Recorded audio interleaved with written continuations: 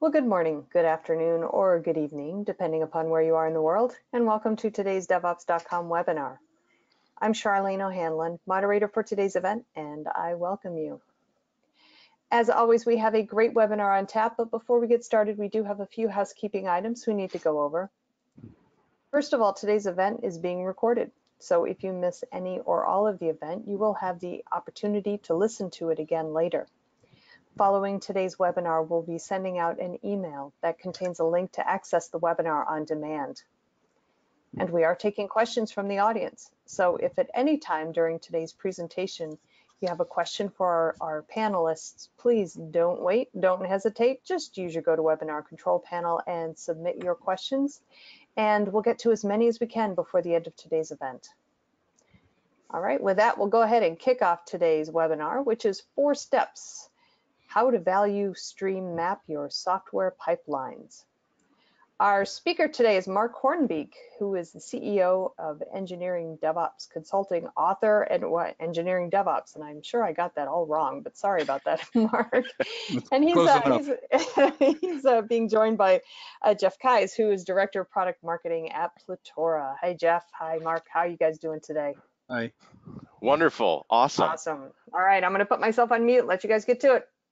Well, fantastic. I love this topic, by the way, and I'm just glad that I get to walk this through so you understand my perspective. I'll ask a lot of questions, but I'll ask it from a perspective of being well, frankly, a programmer who's done it all wrong and wished he could persuade the whole room to develop pipelines in a certain way because I thought I knew what was right and struggled with getting people on board. And I remember reading Kent Beck about you should do value stream mapping, and I was like, whatever. I never really got it. I didn't get it until later in life.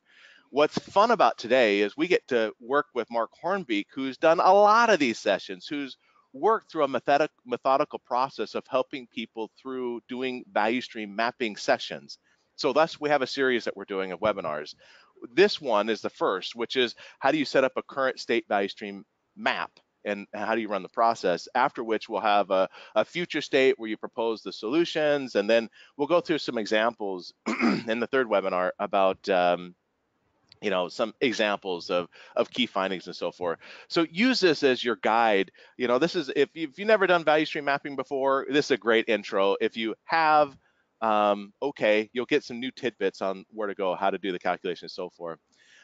Introducing Marc, he's coming out with a book, and this should be out in, well, gosh, in just another week here, right? If you're going to Enterprise Summit in Vegas, you can actually stop by the Plutora booth and pick up a copy.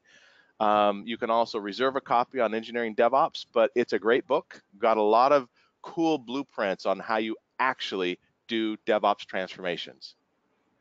Is that accurate, Marc? Anything you wanted to say about that?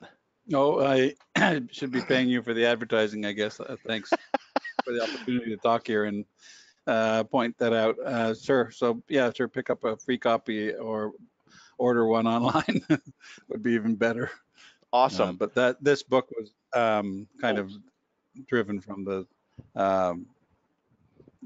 there was an interesting article published this morning. I blogged about it a little bit. Somebody said, has DevOps lost its groove? And the issue is that a lot of people are frustrated, but we've been talking about DevOps for so long, but how do you actually do it? There's certainly lots of failure cases, probably more failure cases than success cases. So yep. Value stream mapping is central to the idea of engineering DevOps, and it provides a prescription for how do you actually do DevOps successfully, no matter where you're starting from or where you want to get to. It provides a prescription for that. It's kind of an engineering approach, more disciplined approach, and value stream mapping is central to that. So everything we're talking about here in this webinar is actually covered in the book, in some portions of the book. Which is kind of cool, which takes us to what are you going to learn? Hey, what's a value stream map? Why do I care? How do you create them and what kind of results? And ultimately, you've heard this, you're trying to find the bottlenecks and how do you improve those? So we're going to go through that. So with that, take us through this, Marc. What's a value stream map? Give us the background here. How, what's going on? Well, first of all, that's a good point, the background. I was looking at that this morning. Sorry, I just had my fans blowing my papers all over the place here.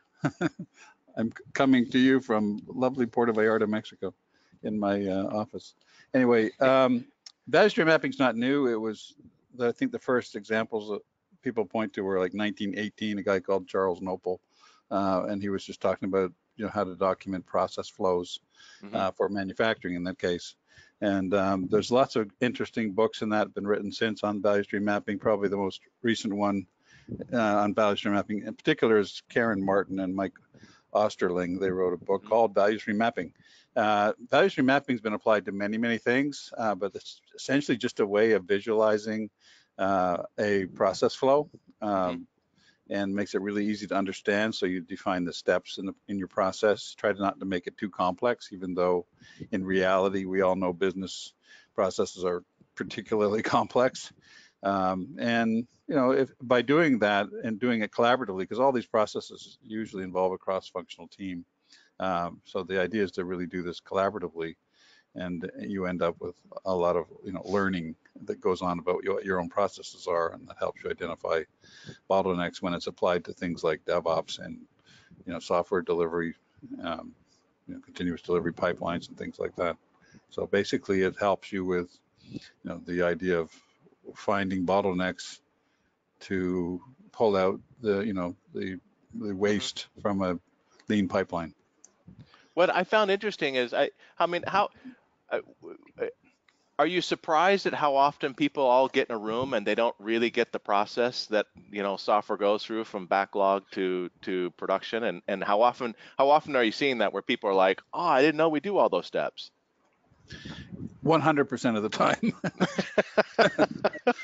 There's always resistance, like, oh, another meeting. Do we have to go? And then they get in the room, and actually, this is one of those meetings that tends to be really popular once you get into it. It's like, wow, this is interesting. I didn't know we did it this way. I thought that only took you guys 2 days, or I thought it took you 2 months. When you start mapping it out and realizing how things interactions across the steps, and it's almost invariably enlightening for everyone. Somebody's learning something. So I actually find the value stream map process and workshops fun. Everybody seems to like them by the time they're done, even though they come into it sort of like wishing they didn't have to go to that meeting. Right. Well, because the first thought is it's just a waste of time, and that I got to get stuff done. And it's like, well, wait a minute, why do I care? So how does doing this mapping fit into a DevOps transformation? Yeah, so one thing I would point out is, the simple value stream map that was presented on the previous slide, they always look kind of simple like that in the end, but in reality, there's a lot of complexities going on. And if you take DevOps, and I have this blueprint in my book, it's a multi-level thing. There are value streams within value streams and interacting value streams. The idea is to try to pick a value that you're really trying to, improve. But if you take the DevOps situation, at the lower end, you've got infrastructure that all things run on, whether it's cloud or whatever. And then you've got a pipeline of things all the way from planning through the integration stages and, delivery and operations. And then you've got release management. And then on top of that, you got value stream management orchestrating the whole, the whole shebang. Sure. So you can have value streams at each of those levels and sub value streams, but the idea is, if you're doing value stream mapping well, you really think about what is the value stream that you really want to improve. Where's the biggest bottleneck most likely? Where's there the most interest in resolving the issues? And then it can all make sense. But keep in mind the big picture while you're doing it, because there's a lot of interactions going on. You do want to build a simple diagram. You don't want to end up with something too complex, or it's not really going to be helpful. But on the other hand, you want to make sure you pick the right level. So it's going to have the most value for you. Well, that's awesome. Let's get to so why do I care about value stream mapping? It's really a great little tool. I mean, I remember even in college and everything, until I could write down the course in one diagram, I didn't really understand it. If you can write down your process in one diagram, it's really powerful. Everybody can relate to it and say, yeah, I was there. I understand that. That makes sense. And it really, becomes a go-to diagram for things like bottleneck identification improvements. But in general, it gives you a way to also play with what if scenarios. What if you were to make this change, that change? If that stage was faster, or this, stage delay was shorter, you can start building future state models, and then you can say, well, what would I have to do to get there? So it gives you a more objective way of tackling the end-to-end pipeline, rather than just looking at it as, what is the result, and then not really figuring out where to tackle. It applies to a lot of different things. Certainly it applies to software delivery pipelines and DevOps. And the neat thing is, if you build the value stream map, you can directly use it with value stream management tools. It integrates well because you've already identified what stages need to be managed, for example. So value stream mapping has a lot of different values. It also is just fun. It's some way to get the organization together, do a little project together, even if you don't have a cross-functional team structure. It's a way to get cross-functional team discussions going on in a way that's positive. That's exactly what I've observed is, it's that when you get a cross-functional team looking at a problem, it unifies the team behind that single problem, which is we've got to solve whatever this problem X is, and everybody starts pointing to where they think the bottlenecks are, which is great. If you're involved in wanting to fix things, now that you've immortalized what the process is, and everybody's pointing to the same goal. Wow, what a great tool to get everybody on the same page for just a simple little diagram. It does take a little bit of time, but in getting to what it takes to actually create it, how do you make one? Here's the whole thing in 4 steps. How do you make a value stream map? So there are different ways. I mean, the book I mentioned it talks about different approaches, and a lot of folks use a whiteboard, or they use sticky notes, different things. What I do is I just use PowerPoint, which is kind of cool, because then it doesn't require everybody's necessarily in the same room. You can do it over a webinar or just a web meeting setting. So I have some templates. I go into the meeting with some templates of generic value stream, and start capturing information and draw it and build the diagram as you go, and interactively with the team. I find that works really well. Usually I can come up with a pretty comprehensive value stream map within a couple of hours, no more than 4.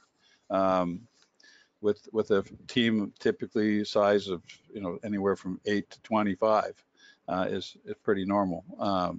And you can actually get a fair level of consensus if you build the diagrams together. So that's a general point. The steps really are, first of all, it is a cross-functional effort. So you do need to know who the players are. You can't invite everybody to the room. So you need to pick the players, and I'll talk about that.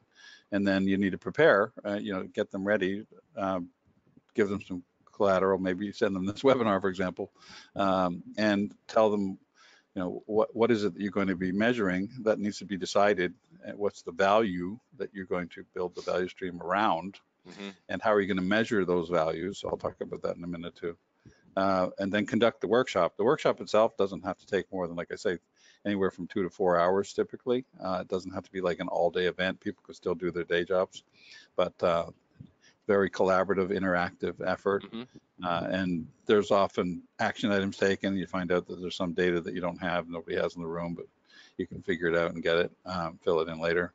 And finally, once you have all the data, which usually occurs a little bit later, because some of that data might have been missing in the workshop, you can the orchestrator of the work can document the result and come back together and get a consensus on what it looks like. You bet. Hey, and you put in here a key piece, which is select a value to be analyzed. Can you expand on that a bit? What's that mean, and how do you get the team to understand what value is and what's being delivered? So the traditional value, if value stream maps were designed for, would be like the product itself. Like there's some value that you're producing something and the customer wants it, so that's the value. The value is the product itself, and what are the steps to get there. But value stream mapping is used for a lot more than that.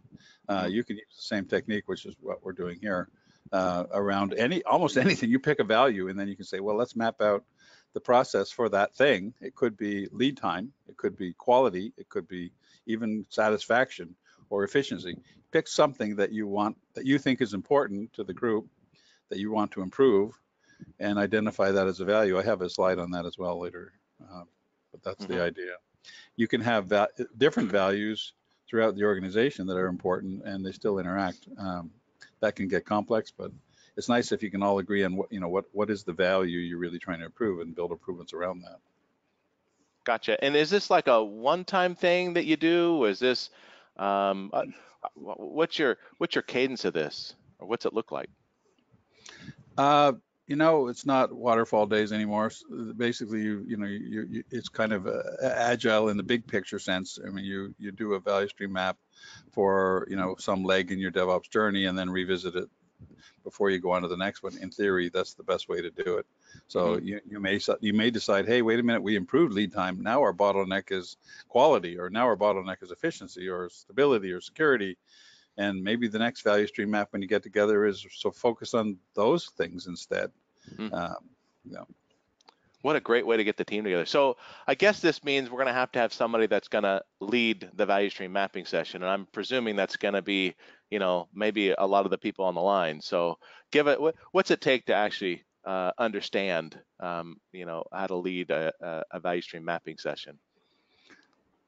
Yes, there's a lot of politics in organizations and jealousies, I would say. So you want a leader that is sensitive to those things. When you pull together a cross-functional team, whoever's leading it needs to be. It's not just a technical discussion. It's a human discussion around technical things and technical processes. But whoever the leader is needs to be someone that has that stature, that he doesn't have to be the boss. And maybe it's not a good idea to be the boss. He needs to be a facilitator type personality that is sensitive to, the particular organization's sensitivities. Sometimes there are, underlying politics going on. Right. You don't necessarily want to put the elephant on the table, but you want to be sensitive to it as you go through it. Right. Well, because the goal is to draw people in, right? You want to get everybody collaborating. Yeah. So the person also needs to have some understanding of the application that's being discussed. Clearly, basic things like communication skills, understands the idea. So usually it's a senior consultant or someone in the organization that is equivalent to that to do a proper value stream exercise. Anybody can do it. I'm just saying that, these are the characteristics that make it most successful typically. Yeah, people can call you and bring you in as well, just for a value stream mapping session too, I'm assuming. Yeah, we do offer workshops, yeah. Very cool. So, well then, all right, who's going to be involved? If we've got a leader that we've got that's a pro, or we just want to practice, then great. But who all do we want to have involved in this session? So again, it's a cross-functional effort. None of these processes, if there's only one person involved, then I guess you wouldn't need the meeting. Correct. Fundamentally, you're going to have some management players. You're going to have some key influencers that maybe not in a management level, but they're influencers regarding the particular, whatever the value is. It's all about the value again. If the value is lead time, then pick people that can contribute to, lead time discussions, right? How fast things take and how to speed them up. So you're often going to have the product owner. Certainly, you're going to have people from the different portions of the end-to-end value stream. So it's usually in the DevOps world, it's going to be dev and ops and the tools people, infrastructure, QA, management, people that have release authority. They're all going to have some stake in the game. When you start talking about changing the value stream, even just to document the current one, they're going to have information that's important. Now, don't worry about their titles. It's more important that you get the right people. Yep. And really try to ensure that the people that attend are of a nature to be cooperative, and not, if they are a political sort, they need to have some pre-coaching to put aside their political attitudes prior to the meeting, because that's so disruptive when you get one person trying to dominate the meeting because of their personal biases. So that's important too. Yeah, I hope what you're hearing out of this is the requirement to enlist, because as it said, culture eats process for lunch. So if you're trying to make a technology change, oftentimes it's the culture change and the personalities that you're trying to influence. And this is as much about that and getting people involved as it is about actually fixing the process. Well, yeah, I would interrupt there a little bit because it's so important. Often I have found that these value stream mapping sessions are the first time some people have got together across their organization. They've complained about each other for years. Right. And then they finally come into a meeting that actually do a little project together, and they come out of the room a little more friendly to each other. It's Which actually, is, it's like you're yeah. playing camp counselor, right? You know, okay, kids, stop fighting and let's find a way to work together, which is why your leaders is so important. He's got to be able to bridge that gap. Mm-hmm. That's right. So, well, looking at the kind of things that I want to analyze, give me a walkthrough of some of these. I mean, you kind of mentioned these, but tell me what these kind of mean. Well, these are the items that I often refer to, in certainly in the book and the DevOps, my DevOps practice. But there are 6 categories of values or goals, you could call them, in DevOps these are derived from the State of the DevOps report. Mm-hmm. So you can identify them as time to market, quality, stability, efficiency, security, satisfaction. So there's literally 6, and there are some, refinements on each of those, but those are basically the primary values that I see people wanting to improve. Time to market is by far and wide the most popular one. Yeah, they want go to shorten faster, the lead right? time, go faster. And then usually quality follows behind that, because as you go faster, you find out that things break. Right. So that becomes the next one, but and often try to do both at the same time. You're trying to take care of everything as you go, but in reality, if you try to focus on 6 things at once, it doesn't work. You focus on one, and then you checkpoint the others to make sure they don't get worse, at least. Mm-hmm. So time to market, for example, you're usually looking at the process time, how long it takes to process an item, how long it takes, in calendar time to do that, which may be a different time. It may take you only 2 minutes to do something, but that 2 minutes has to be scheduled, so the total task might be a day. Even so, process time is 2 minutes and lead time is a day. And then there may be wait times as well. Like, I can't start it until Fred is finished with what he's doing. So those are examples of measurements. It's not good enough just to identify a value. You also have to agree on how you're going to measure it. That's important for the analysis in these value stream maps. Gotcha. So how do you decide between, where to start? What's your process? So, yeah, so this was actually from the prior webinar we did together.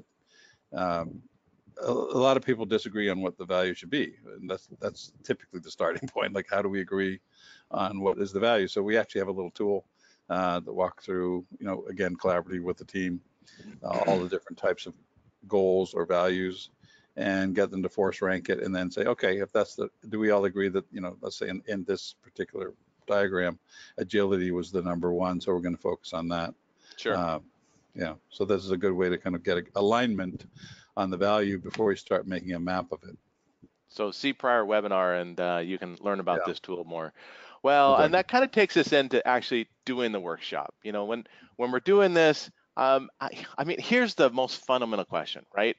How do I decide what the stages are? That's a tough one sometimes. I mean, although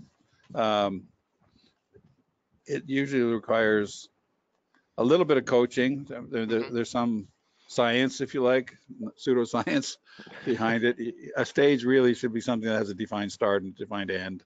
Okay. And there may even be some overlap between the start of one and the end of the other, but there should be at least some criteria that says, okay, that part is done. If there isn't, it's kind of hard to call it a stage. Right. Yeah. And so then if you have, a defined stage, and there shouldn't be too many either, by the way. If it gets too complex, then this doesn't work. It's a visual tool. So there are software tools out there that can handle value streams with hundreds of steps, but that's not really, I don't find that very helpful. Unmanageable at that point. It's not manageable. It's not really, I haven't found that very helpful. It's better to get it down to like 5 to 15 steps, something you can actually put on a diagram. I kind of try to keep it under 10, but the idea is to try to pick, something break it down into like 15 steps maximum, Yeah. And each stage has a defined start, a defined end, even if there's some overlap, but at least you can define when one is done. And you can also define the input criteria for the next one. So to me, that's the definition of a stage. It has a defined input criteria, and it has a clear, definition of when it's done that can be measured. Gotcha. One of the critiques I hear, of course, is, oh, well, it seems really waterfallish, and we're doing agile. Yeah. How do you respond to that? Yeah, so indeed, people I think overuse this word waterfall, but fundamentally waterfall is nothing other than, you do everything serially and you don't start the next thing until you finish the last thing. And this diagram sort of implies that, so I can understand why the question exists. But I don't care whether it's agile or waterfall or whatever, you still have to do, one thing before you finish the other. You can't, test the code before you have the code, for example. There are things that have logical steps, and in the case of DevOps, they're fairly obvious. Typically, Right. you're going to plan before you code. You're going to code before you finish testing, at least. There's certainly TDD and all of that, but you're not going to finish system testing until you have the code. And you're going to do integration, and you're going to have packaging for delivery, and you're going to have a delivery, and you're going to have operations. So there are actually steps, whether it's agile or not. So I do argue that this is not waterfall, even though it does tend to look like a serial diagram. Yep. It's still useful to break it down this way. Understood. And I'm noticing some metrics there at the bottom. You talk about that a bit, this LTPT. Right. So lead time is nothing other than the time, calendar time for a process. So let's say it was integration. If you submitted a commit to a build system and it took an hour to make a build, that the lead time would be an hour. Okay. Whereas maybe the actual time it was being using the computer was only 10 minutes because the computer's shared with others. So the process time is only 10 minutes.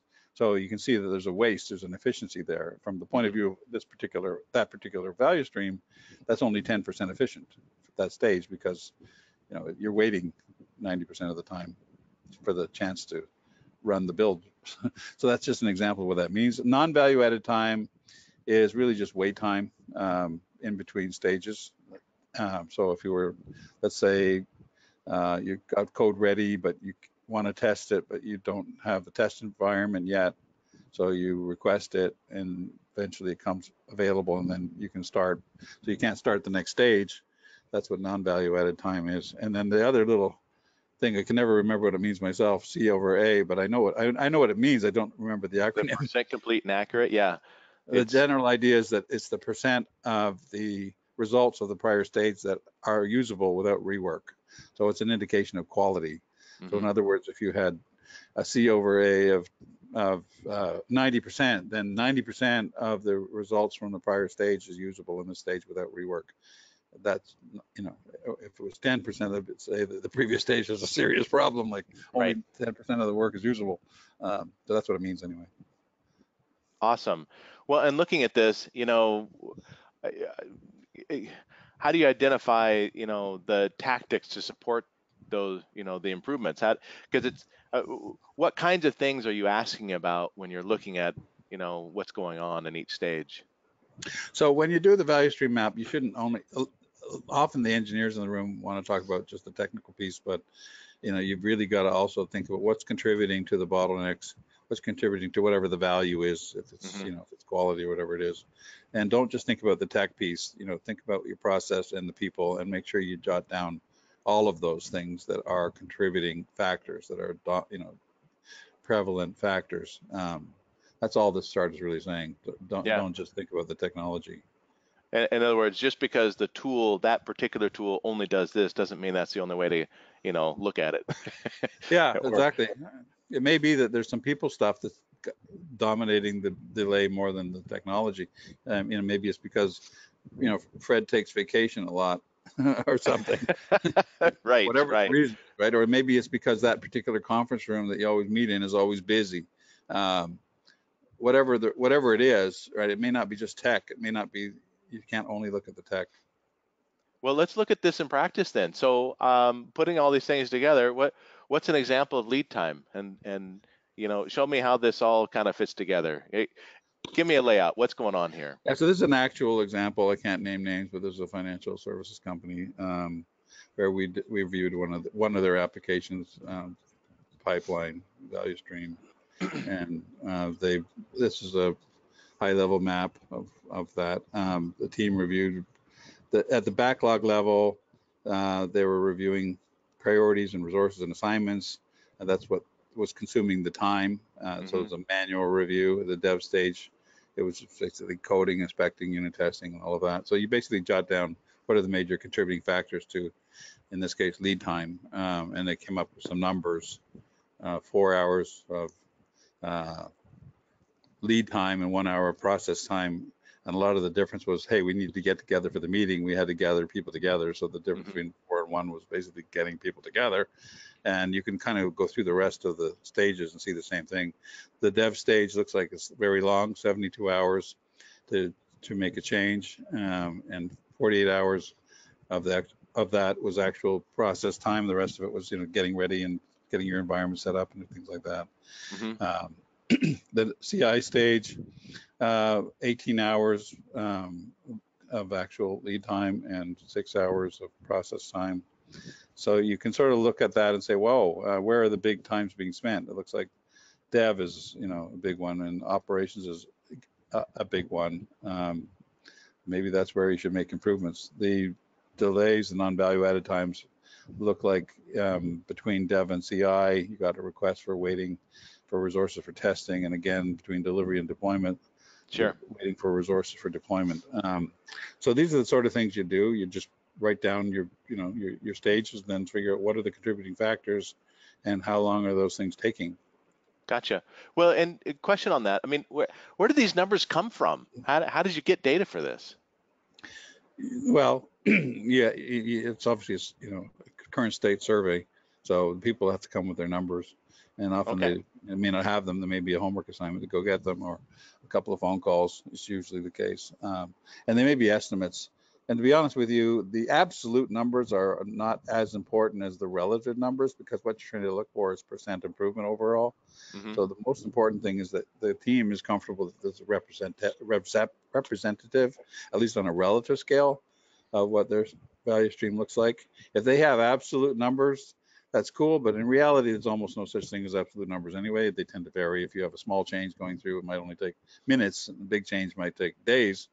These are kind of like the team's estimate of their average. And the most important thing is that they can stand back and look at it and say, yeah, this does seem to fairly represent our typical case, at least on a relative scale. Gotcha. And just to make sure I got these numbers right, for example, on the backlog, you got 4 hours of lead time with 1 hour of process time, which leads to 3 hours of waste, and right on through. What's this 80% number here? Well, that's the C over A. That's the % of those changes that were accepted without change. So and how do you get that, though? Where's that? Backlog. Again, it's from just talking to the team, and they may have metrics on some of these things. Some of them may not actually have metrics, but if it was an agile tool, they might be able to see how many of their Jira or something, how many of their changes are getting rejected and require rework from the tool. That may not be true in every step, right? Because as you go through the whole value stream, there's different tools involved typically. So usually it's, that's why you need the cross-functional team. Whoever is the local expert for that area needs to come up with some numbers. Sure, and it's somewhat subjective, but it's going to use data as a background for it to kind of say, well, we think it's about this, and you'll get real numbers at that. Okay. Yeah. Well, so how do you calculate these lead time, and let's talk about calculating lead time and process time then. Right. So the main thing I want to point out here is, the math is simple. I don't think going through the math is that helpful, but I want to point out that what you're really trying to do is not, over focus in one area. Excuse me. You're really trying to optimize end to end. So the first thing you want to do is reevaluate all of these numbers in terms of its end to end significance, right? So it's not, if you were to just look at the raw numbers, you might say, oh, what's most important is that 72-hour number. It's a big, time. But in reality, the dev stage in this case it's fairly efficient. 48 hours process time, 72 hours lead time. Mm-hmm. It's 67% efficient. There may not be a lot of low-hanging fruit there to improve, but the CI stage, which is only 18 hours, it's only 33% efficient. So it may be faster and easier to make some improvements there. Depending on what your goals are, that may be enough. So that's something to constantly look at when you're doing the analysis. Where's the low-hanging fruit? Where are you most likely going to get easy gains? And usually it's going to be where you've got, a larger difference between, as a ratio between the process time and the lead time. And then, of course, the total waste is still interesting. So if you can think of a good way to attack total waste, then that 24-hour waste is valuable to look at, right? The other thing to look at is where you've got common factors. So the non-value time, 16 hours, by itself may not be huge, but it's still significant. If you look at the fact that really the same thing's going on between dev and CI and delivery and deploy, it's really an environment orchestration problem.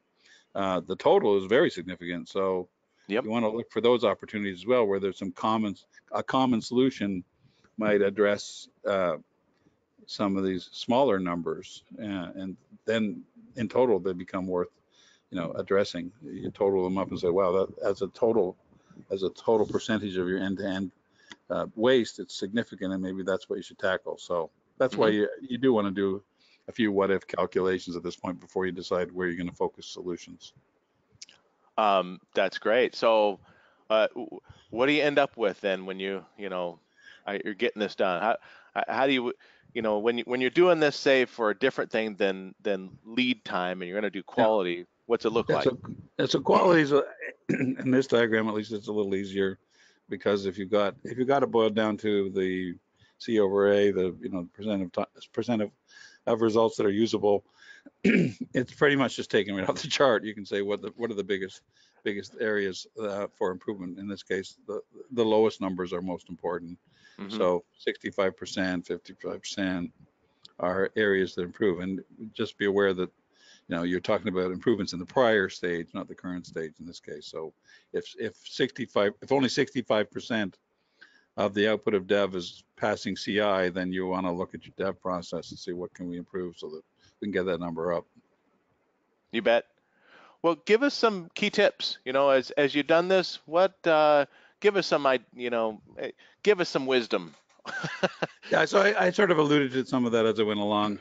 The most important thing is, again, don't just look at the individual numbers, look at them as a ratio of the end-to-end values, because you're really trying to optimize end-to-end flow, not just an individual stage. So give priority in your solutions to things that have a high, impact end-to-end. Be concerned about, don't be so concerned about the absolute precision, because it doesn't really exist anyway. What's most important is the team can stand back and look at it and say, yeah, this seems to be representative of our current state typically. There's always going to be outliers. There's no point in spending a whole lot of time talking about outliers. You're trying to find out what's the typical case and make sure the team is satisfied that that's a fair representation. Do look for back-to-back bottlenecks. Sometimes when you've got, maybe the individual bottlenecks are not that high, but if you total 3 major, significant bottlenecks in a row, there may be some opportunity. There's maybe a common solution that you can get a lot of gains for low effort. Sure. And then the common areas as well, where you've got things like I mentioned, where you've got fairly small waste values, but one solution would tackle multiple instances, and in total it's worth solving. So those are just some examples of things that are not obvious at first glance when you're doing these things. Very cool. Well, we were going to do a survey, but I'm going to ignore that. So we're going to get right into, all right, take us through a real life example and give us the story here, because this is interesting. This is an actual customer, Digital Archive. I won't mention the name of the customer. And again, it's a typical case. You get into the room, and we had fair representation. Not everybody in this case was represented in the meeting from all different cross-functional groups, but there was a fair representation. And a lot of disagreement as to what the actual process was, and getting it boiled down to these numbers and these content. So that's back to the surprise of, you do what? right. Yeah. So the first thing was to decide, what are we trying to improve? Was it all the way end to end from backlog through to delivery or not? And we agreed that no, we're going to look at the lead time between start of function, well, basically the end of coding and unit test until delivery is ready. So that's the first thing, lesson learned. Make sure you know what is the segment of the value stream that you're really going to focus on. Sure. And then you really jump into that. So we found out that in the function and acceptance test stage after code in unit testing, there was a lot of manual testing going on, even creating the test. So they didn't have the test at the end of coding. So there's clearly an opportunity there to make some improvements to parallel test creation with coding, and then preparing for the deployment at the same time as integration. So the parallel effort is good, but the problem is some of the integration artifacts aren't available yet. So there's some mismatch in timing and system integration and performance. After integration does make sense, and it's fairly low amount of total time, but in this case we're dealing with a fairly short total time anyway. Their current state was only 14 hours, and trying to get it down to 7 hours. Deployment, to try to get the deployment process a little more automated. At the moment they was using tickets, so there'd be an opportunity to automate that with things like value stream mapping tools, automating and orchestrating the actual process, and validating what's been deployed. So automating some of the deployment scripts and tests post deployment are all opportunities. When you get down to lead times of 14 hours, you're trying to, you're clearly getting to a situation where you're talking about automation. Not a lot of manual processes are going to make improvements in 14 hours. So it's pretty much all an automation play. Where do we want to concentrate our automation efforts? And there's also some opportunity for restructuring the pipeline. If you look, like I mentioned, maybe functional test and acceptance testing could come together with coding, and so you have more like a CI, automated kickoff, rather than manual work and things like that. Yeah. Wow. So that one's pretty simple, and they're already doing pretty well if they're just looking at a lead time of 14 hours. Let's look at one that's a little more messy. Because I think this is where most of the enterprises are. It's like, oh my gosh, what am I? Walk us through this one. Yeah, so this is definitely more messy. This is a large financial firm, and the red is basically where they aren't really using best practices. So there's a lot of red in every one of the stages. Again, their starting point goals were not realistic. Their estimate of their current state was also not realistic.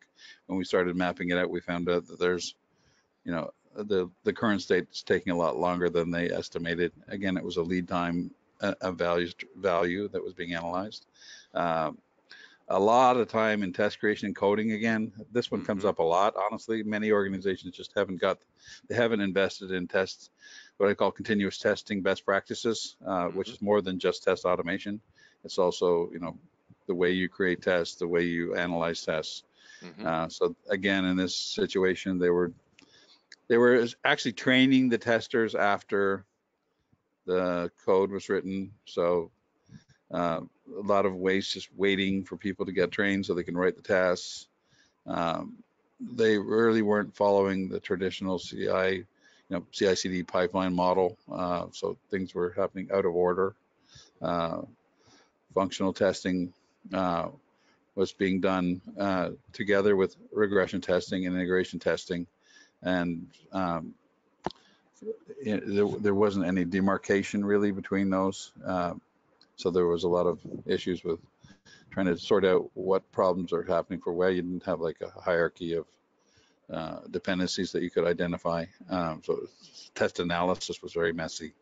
A lot of wait time again between setting up environments. So they couldn't finish their acceptance until the users accepted it. So but you didn't have direct control of the users. So setting up the users to test was a big delay. So the solution here was to, again, re-architect the pipeline a little bit, make it more of a traditional CI/CD pipeline, and apply automation to test orchestration and or setting up the user acceptance testing, and also orchestrating the involvement of users, get them ready before before they have to do it. Don't just tell them at the time, but do Right. some work, warn them. Well, one more we'll look at, and interesting enough, we'll get into these in the next webinar, some of the remediation that was done. Yeah. But let's look at another even messier one. Yes. Again, a large insurance company, huge effort on testing, completely separate test organization. During the meeting, we had a lot of trouble getting agreement as to what the times were and even what their process was. There were so many components to their testing, and testing for development was totally separated from the other testing, and there were different testing groups that were practically unaware of each other. So again, the huge bottleneck here had to do with the way they were doing testing, the order in which they were doing it, the way the tests were identified, the way that the tests were being reviewed and executed, a lot of manual testing. So again, the bottlenecks, the main bottleneck was testing and test environment. I find that happens a lot, actually. Yeah. It's often the bottleneck with these large firms when you're dealing with complex, multi-tiered, products that have legacy components and other things. Pulling together an environment for that to test, and then running the tests can be very complex.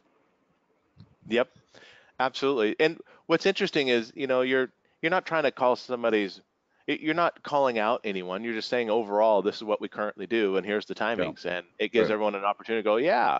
So when you're doing that, and obviously you have to start planning for what are you going to fix, and maybe it seems obvious, but how. Well, in that last one, it was kind of scary. In fact, they practically ran out of the room at one point. Everybody like, oh my God, we're not going to make our upcoming release because now we see how long things take, Right? And we're not going to make. This is telling us we're not even going to come close to meeting our deadlines. I had a feeling that everybody was running to write their resumes or something. But that's an interesting aspect. If you find that your current processes are that bad, step up your own career, because you can help this process wherever you are. Yeah. Take this on a bit. But all right. Well, so how do I know what areas I should focus on to fix? So again, it's it's an analysis. You sit down and you say, well, what are all these stages really taking? And you try to get consensus as well. Again, there's no such thing as absolute numbers. I'd love to be the engineer with just a calculator. It doesn't work, right? You have to involve people, because none of these things are black and white and nailed down to that degree. You have some data, some portions of the value stream, you're going to have better data than other portions, but you try to get the best data you can. You're typically going to get that data from the people that are closest to the data, and then you're going to have to rely on it. You get back together and you just literally list out, here's what I'm finding. This is what seems to be ranked. The ranking, if I just look at the numbers, you can look at where the biggest improvements going to come from if you solve those, if you attack those bottlenecks and get agreement. Yep, that looks like the biggest one, so we'll tackle that, right? And that becomes the basis for our future state value stream map. The output of a current state value stream mapping exercise is to give input to a future state value stream mapping exercise. And we're not going to go into that a whole lot in this webinar. That's the next webinar, but that's the general idea. Again, try to bring people along, because it is a collaborative multi-team thing, and try to present the data and get alignment as you go along, so that at the end you get acceptance of the result. Absolutely. Well, and this is what we'll talk about, are some of the key bottlenecks, and we'll save this for next time as we look at future state. But there's a lot here that we can do as you start. Well, what are the strategies to actually reduce that? Here's your key bottlenecks. And we'll get into some of these strategies because that's where the cool. And I'm assuming for those on the line, if I want to learn some of these things, I bet there's a book that I could read that would help me learn some of this stuff. Isn't that right? Yeah. Engineering DevOps. Excellent, excellent, excellent. And this is, a future state as a teaser for what we'll talk about next time of actually, here's where the next set of changes were. And we'll talk about real cases that was happening in. Kind of buttoning this up, just to give us a few minutes for questions. I love this discussion because it's looking at delivery of software from a perspective of value stream. So at the end of the day, we're all here to deliver value, and Forrester helped coin the term of value stream management as a platform to help deliver software and manage the delivery regardless of the number of tools or methodology. And that's what we're talking about here. I know we've been talking about DevOps. I know we've been talking about value stream mapping, but it hasn't necessarily applied only to DevOps. It applies to any methodology to help move them and transition towards DevOps. It's funny, at the end of the day, you can make a lot of transitions and somebody's going to say, have you done any better than you're doing before? I know we're more DevOpsy than we were before, but is it better? Unless you've got something in place to actually prove that, it's going to be hard to justify. What Plutora does is we are a value stream management platform. We sit as a SaaS-based solution that integrates into your current delivery tool chains, pulling that data in and normalizing and correlating the data together. We have management orchestration on top of that, allowing you to ensure standardized processes with everything, and really to take the workload off of individuals that are trying to do this stuff manually, enabling you to do this at scale and enabling you to do it for autonomous teams or legacy teams. And the best part about this is you get massive analytics because we put all that into a cloud-based analytics engine that you can then follow your nose, finding problems and finding bottlenecks and getting some of the metrics that we just talked about. And of course, you can have oversight with the pipeline. You get predictive analytics on how well you're doing. You start answering some really key and interesting questions. So with that, I'm gonna go to our final slide, which is questions. And there are a few questions. If you've got any more questions, ask them now because you got Mark here to answer them for you. But so I'll just throw in with the first one. There's a question, hey, VSM has been done a long time in lean manufacturing. So what are some of the key differences between lean manufacturing or typical waterfall and DevOps when you're doing value stream mapping? Well, the content is obviously different. What it is you're mapping, and just the knowledge of the application and the processes involved. But otherwise, there's not really that much different, frankly. It's the same methodology being applied to CI/CD and software. You can apply value stream mapping to segments of other value stream. You can have a supporting value stream. So, you could say if you looked at Agile as more of a way of optimizing mostly the dev end of the process, but certainly with the more recent scaled Agile and all of that, it's more end to end. But value stream mapping applies in all of those cases. There's really, I can't say there's a difference. It's really, it's really the way you apply it, right, and what you're applying it to and the content. Gotcha. Yeah, but it's another way of saying that. I think another thing you would say is that, hey, you still have steps in the process. Maybe the names of the stages are different, but you're still looking at, you got to build it. It's like you mentioned before, you got to build it before you test it, and some tests are going to be automated, some are not, and so your phases will be different. And another related question is, isn't one of the keys to identifying bottlenecks is identifying and agreeing on the inputs to the processes and that are the outputs to, the next process? Certainly, yeah. I mean, when you're sitting down at the beginning of the value stream mapping session, that's what you're usually doing, right? Saying what are the stages, and the moderator, the expert or consultant in the room will help you through that. But it's a discussion of, okay, let's test to see whether these stages you're telling me are in fact sufficiently defined, and do they have a defined input, do they have a defined output, and an exit criteria is the main thing I look for. A follow-on question to that is, how much time do you spend on really making sure you define the inputs and the outputs and making sure there's alignment on that? Well, it's the amount of time is going to vary depending on what to what extent is it going to contribute to the value. So you're not trying to enlist and list every input and every output for a stage. It's all about the particular value. So if the value is lead time, you're only going to, enumerate those things that are specifically relevant for lead time, right? If the value is quality, then, so that's again where the expertise of the leader comes into play, because you're right, you can get off on a tangent very easily with this stuff, right, and start enumerating things that really aren't that meaningful relative to the particular value that's being mapped. Yeah, it's all about what is that value, and keep to that point throughout the whole exercise. You bet. Yeah.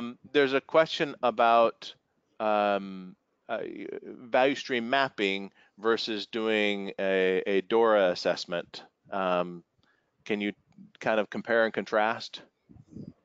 Well, assessments, I do assessments. That's part of my practice. And as part of the assessment, I do value stream mapping. But assessments involve things like gathering current state. There are other aspects of current state that may not be relevant for a value stream assessment. But to me, value stream mapping is just one tool that you could use if you're doing assessments thoroughly.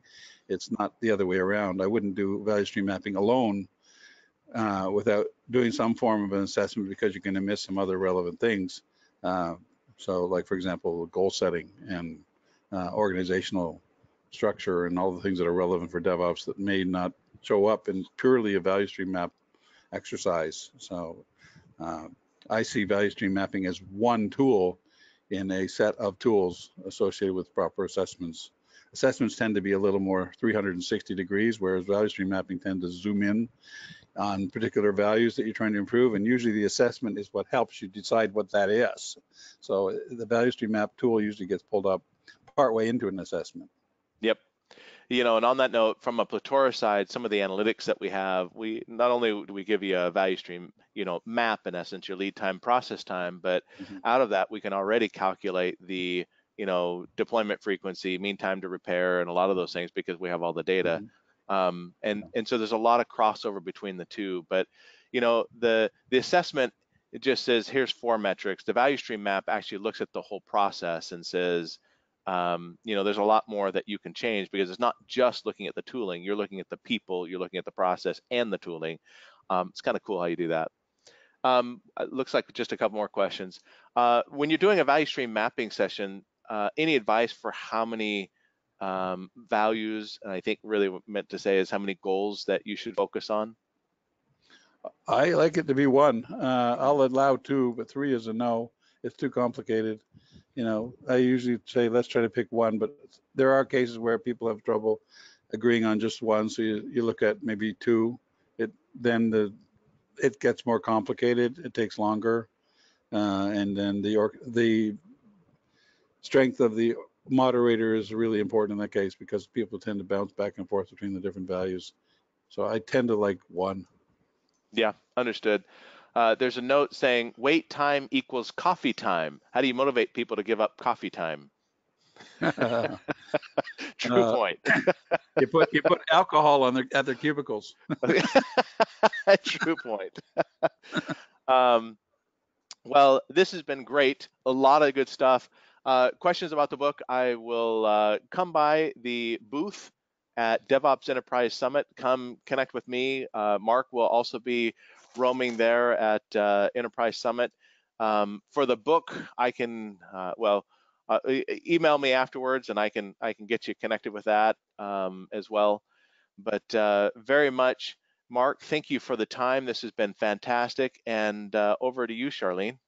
All right, great. Thanks, Jeff. Yeah, good stuff, good stuff. So thanks to you both for being on today's webinar. I also want to thank the audience for so many great questions. If we didn't get to your question, please know that the folks at Plutora will be getting a copy of all the questions, so I'm sure they'll be more than happy to follow up with you offline.